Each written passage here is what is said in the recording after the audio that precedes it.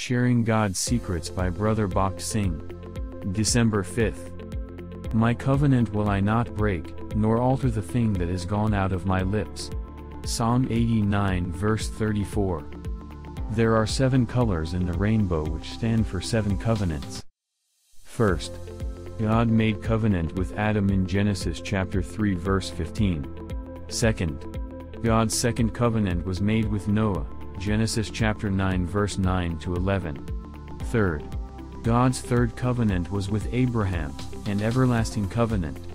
Genesis 17 verse 19. Fourth, God's fourth covenant was with Moses.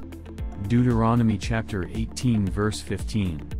Fifth, God's fifth covenant was with David.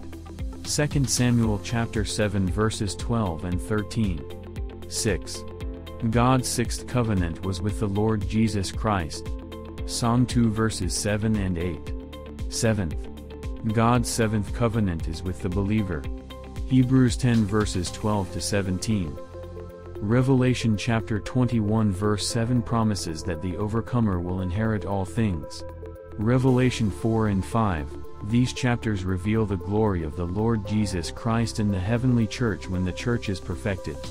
There was a rainbow round about the throne. The 7 spirits of God speak of the fullness of the Holy Spirit. Revelation chapter 4 verse 5. The 4 beasts speak of the 4 great virtues of the Lord Jesus Christ, of which we partake when we come under his headship.